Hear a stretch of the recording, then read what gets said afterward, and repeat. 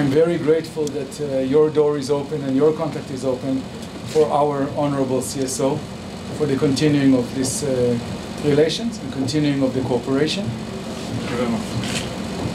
And we are very happy.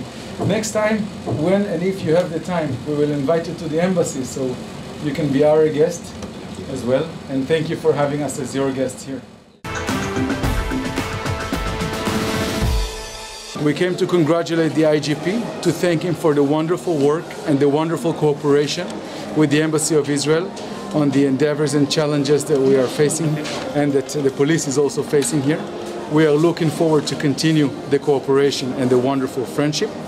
We have several events that are coming up, and we would not be able to do all the good work we are doing in Nigeria without the wonderful help of the IGP and the police. So we came to say especially thank you.